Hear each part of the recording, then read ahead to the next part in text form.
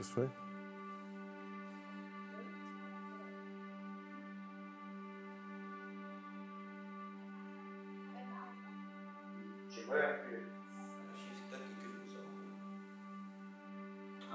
Yours.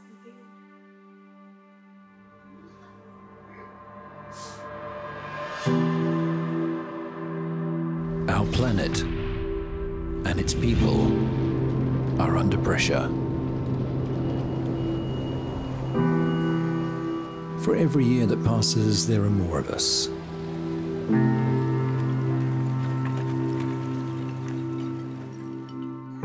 We are at the crossroads of our future. How do we not only create a healthy, sustainable living environment, but also promote equality and dignity, while at the same time ending hunger and poverty? These are very difficult days for Lebanon. She grew up in this Beirut suburb, and now she spends all her time checking on the people hit hardest by this financial crisis.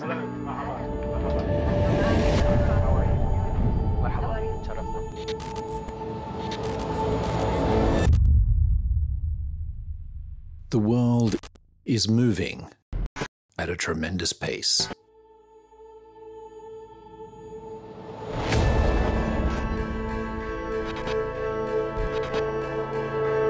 Economic and technological progress has to occur in harmony with nature in order for future generations to thrive. Which path shall we forge? And who will do the work? And who of us will follow? Climate change is only part of this. Our rainforests are disappearing at an extraordinary rate. 1 football field of rainforest is destroyed every 6 seconds. 1 million plant and animal species are on the brink of extinction. By 2050, there will be more plastic in the ocean than fish. And so climate change and our treatment of the natural world are colliding and exacerbating each other to create a perfect storm. This cannot go on. You know it, I know it, and we know what we need.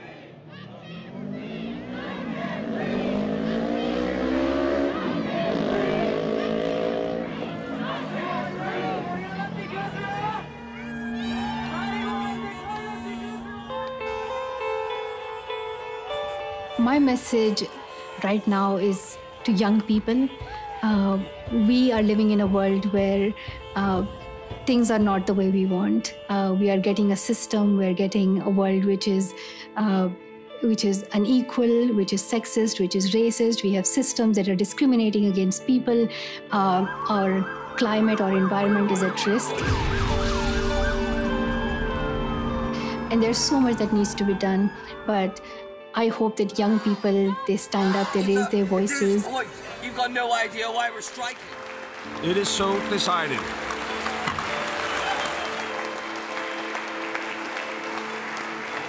When the United Nations dream, they dream big. On the 25th of September 2015, heads of state and government at a special UN summit adopted a commitment to eradicate poverty and achieve sustainable development by 2030. Starting in 2012 at the Rio 20 conference, it was a landmark achievement. A set of solutions to solve some of the world's greatest problems.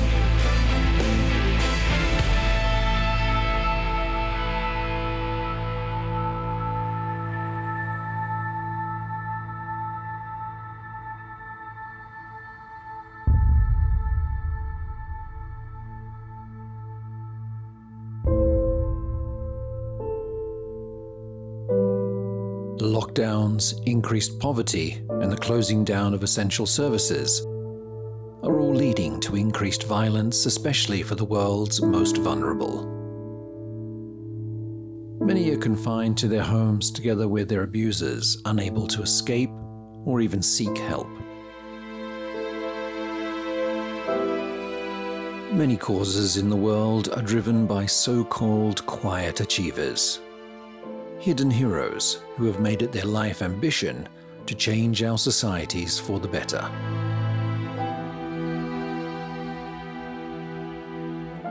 Dr. Tahani Sarkar, CEO of Palmer Hospitality Group, is one of those heroes. Stability, equality, and sustainability for women and children in society are her cornerstones.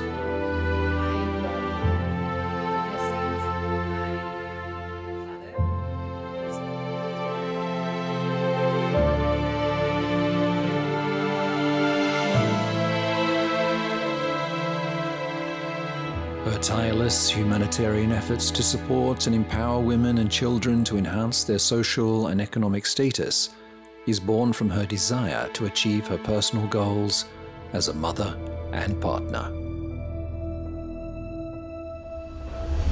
At a young age, she founded the socially cultural magazine for women Tahani, was elected in 2018 as the best woman CEO in the Arab world, and has since been honored for her humanitarian and business efforts. Let it be that human rights are women's rights and in 2019, she was honored as a Peace Ambassador for the United Nations Development Fund for Women and Children. Her commitment to empower women to play an effective role in developing the Arab world through writing, business, philosophy, and behavior is unmatched.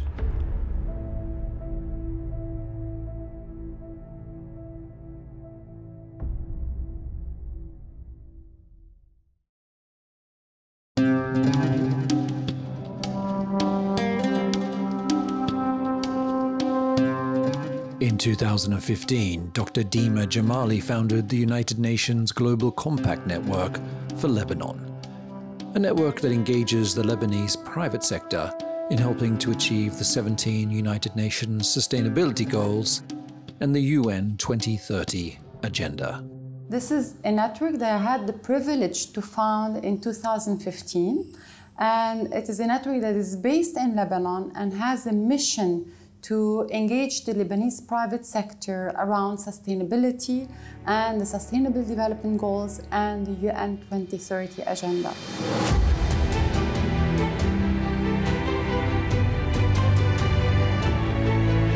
We believe in the critical role of the private sector and the civil society as key actors in advancing the 10 UN principles and the 17 Sustainable Development Goals.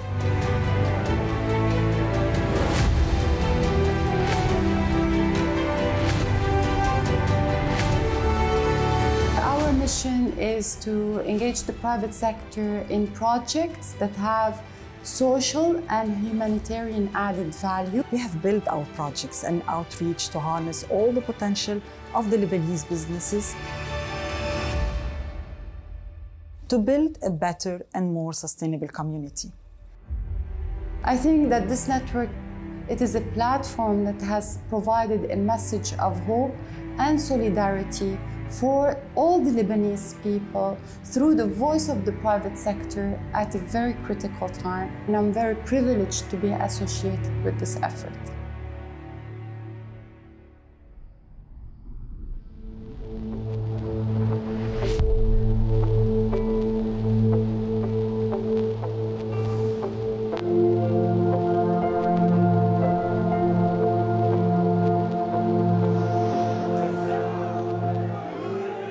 Lebanon has had its fair share of crises.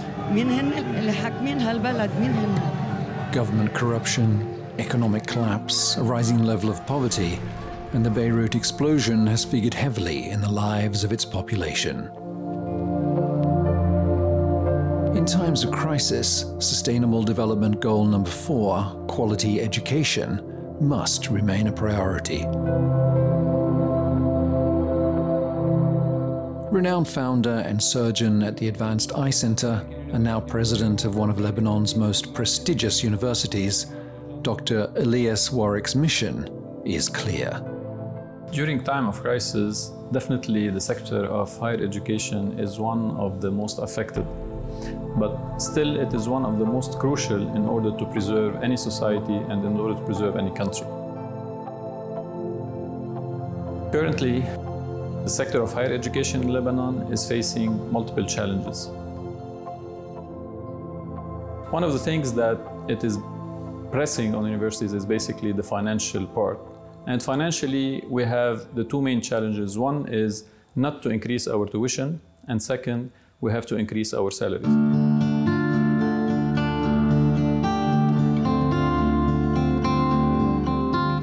Definitely, it is our obligation not to increase the financial burden on our students, on their parents.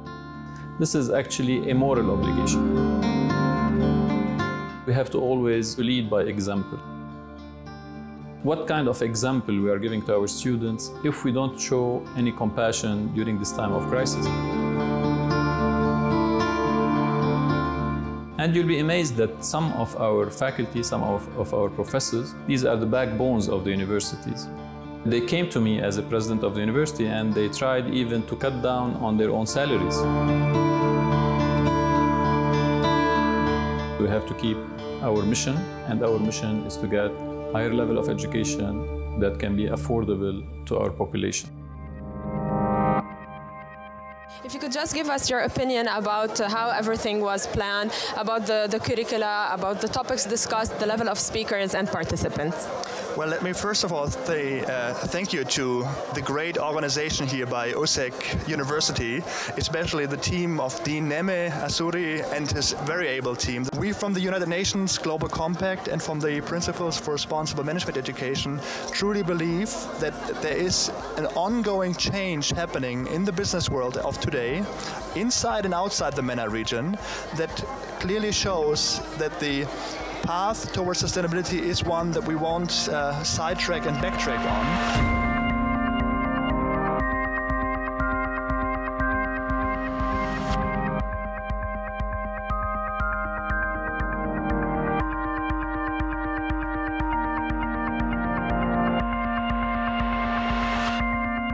If you want education to teach students about sustainability, then you need teachers who know how to do it. Professor Neme Asuri, Deputy President for Corporate and Employment Affairs at USEC University in Lebanon, set out to do just that.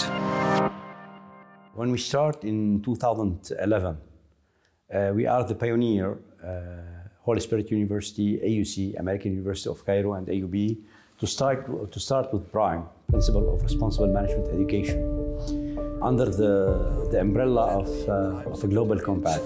The Principles for Responsible Management Education is the UN-supported initiative to transform management education based on core sustainability values. We start to put a plan to make a big change, a major change in our field, to put the sustainability as the major goal. We make a lot of conferences. One of them was a global conference. We spoke about innovation, gender equality, sustainability. All of this idea is coming from our mission in education and to help our society. If you make them learn the way we learn, you will never succeed. And we start to make training for our instructor, our teacher, a training for our employee, and we start to make a major change in our curriculum.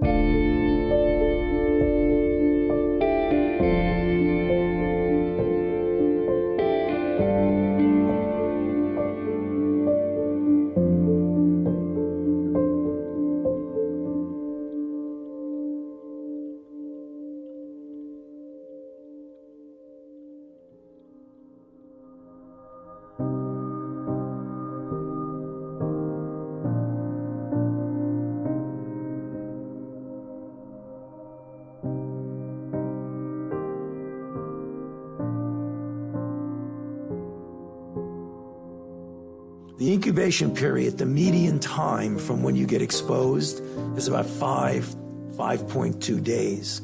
That's the median. The range is somewhere between 2 and 14. 14 is much, much more the outer limit. So when someone is suspected of being exposed, they either self-isolate or they get actually institutional quarantine. When you're trying to achieve global goals in sustainability and equality, a pandemic doesn't help. The COVID-19 pandemic has affected everything around us. It has affected severely the performance of the companies, people, and all the society around you. Accordingly, you feel that you have to accommodate with what is going on. You have to do something differently.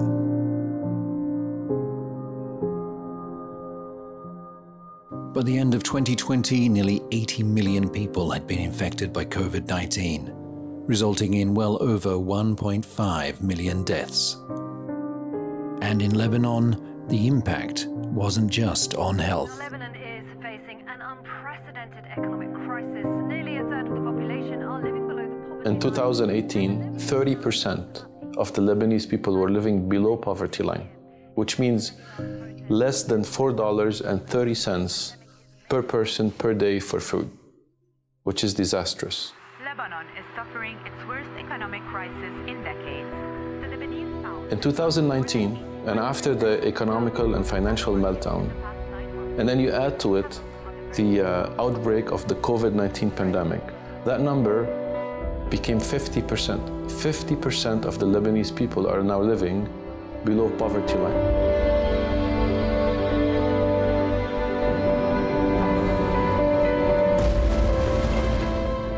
And then you add to it the port explosion on August 4th in Beirut, which has made it disastrous. So the number now is way above 50% of people living below the poverty line.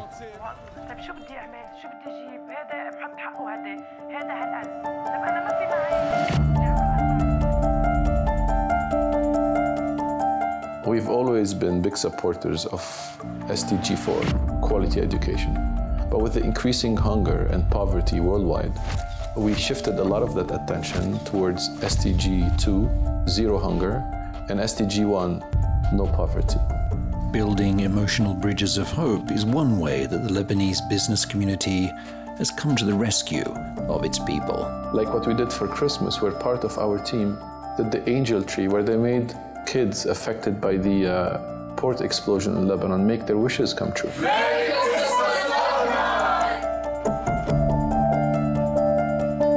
It was emotional help and a bridge from Nevada all the way to Lebanon to let them know that we're with you, we're thinking of you, and we love you, and we will not let you down.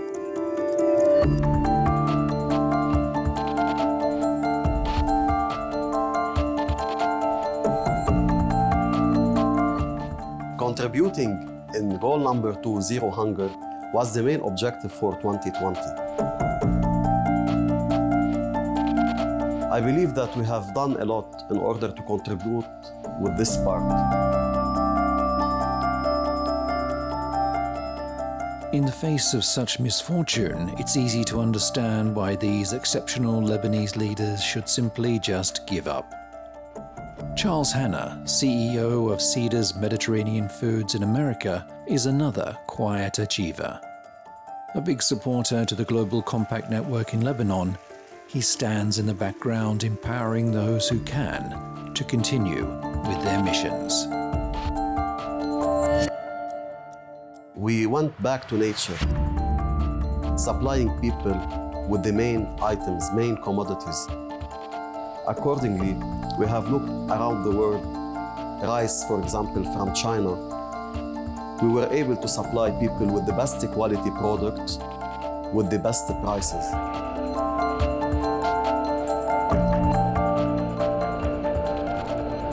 Los Angeles, California to Duquesne, Pennsylvania.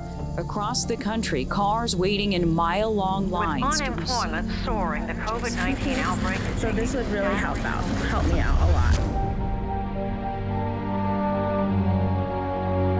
Food banks are ramping up their services to meet demand, even as donations, volunteers, and supplies are pressed. Our story is also part of our team. You know, 2020 was really an eye-opening year for all of us at Chosen Foods. The pandemic forced us to slow down and focus on what was really important to the community. Yeah, we need to do something special with the avocado oil this time around and support the UN sustainable goals. From collaborating with local and national food banks to donating resources and money to various community organizations, We really wanted to do our part to lift the human spirit.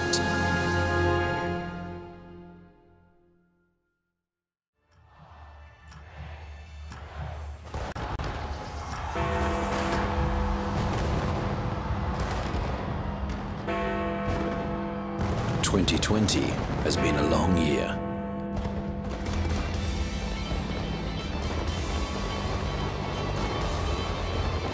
From coronavirus to explosions and natural disasters, to corruption, to unemployment, and to a collapsing economy.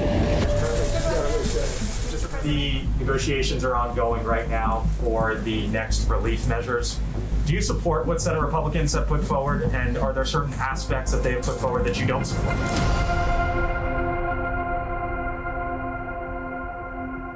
The precipitous spread of the coronavirus turned a public health emergency into one of the worst international crises of our lifetimes, changing the world as we know it.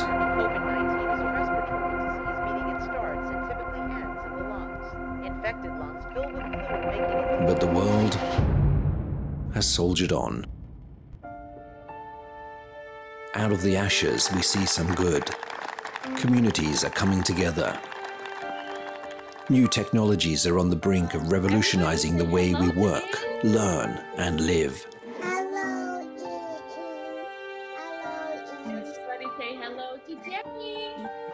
Together, as one global community, we stand at the doorway of a new era.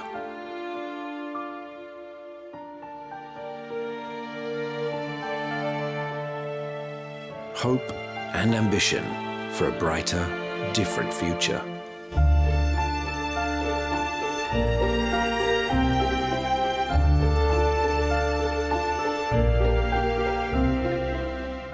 I think we've shown amazing resilience over the past year specifically, and we've adapted our projects to meet the needs of the Lebanese people.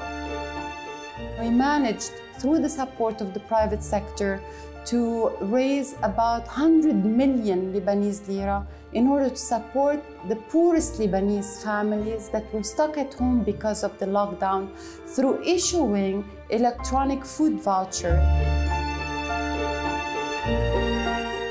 The aim of the program is to trigger the electronic food voucher systems that allows families to have access to minimal food supplies on a monthly basis.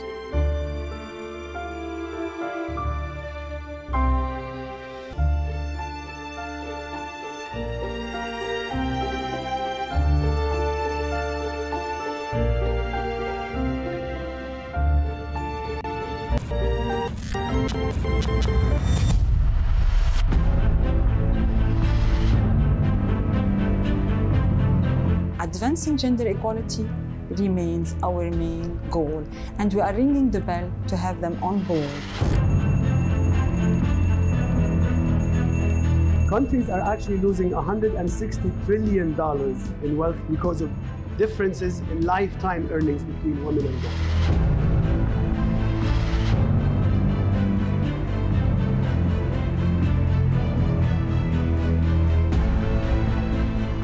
Three-quarters of our planet is covered by the sea. Sustainability goal number 14 is of vital importance, and in 2019, GNC Lebanon kicked off its ambitions for life underwater preservation.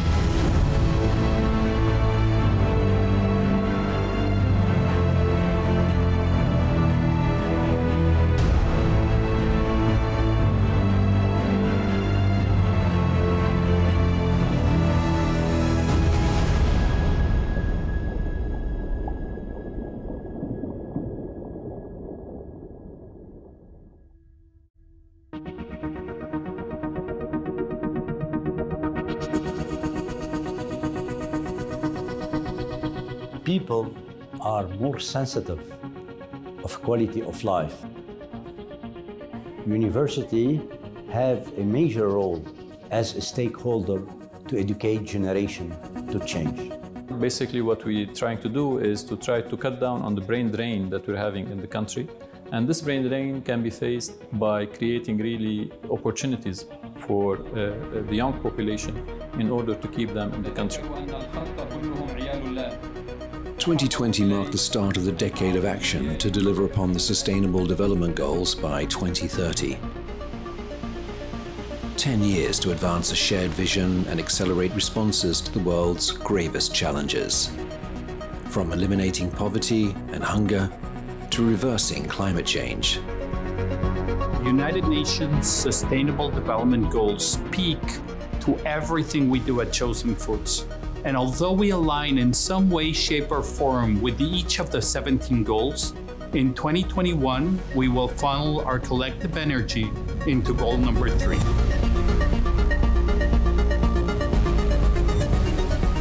The Global Compact Network in Lebanon, despite the brutal events of 2020, have not been deterred from tirelessly pushing on to achieve their goals. It's tough times, it's a challenging market, so innovation is key, transformation is key. With 2021 being the year of peace and trust, we all have a duty to help these subjected to larger risk during such unpredictable times.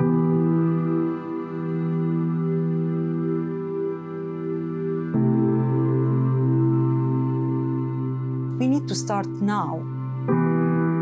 Our Sustainable Development Goals should be our daily goals. With the future and after COVID-19, we have to think different. We have to still work in our system and our education, but we have to work together with all the stakeholders. We talk about our society, our competitor, our friend, our neighbor, to change. Which reminds me of a favorite quote by Sir Winston Churchill. This is not the end. It is not even the beginning of the end, but it is perhaps the end of the beginning. It is very important on all of us, Lebanese, whether being in Lebanon or abroad, to double down on Lebanon today. And not just financially, helping by giving hope, by creating emotional bridges between wherever you're at and Lebanon. It's more important than any other time. GCNL is a platform for hope, is a platform for solidarity, is a platform for doing good through the private sector. But more than ever, we need the support of the expatriate community. And here, I would like to extend a special thanks to Mr. Philippe Siade for us to continue to forge ahead with a mission that we believe in so dearly and so passionately.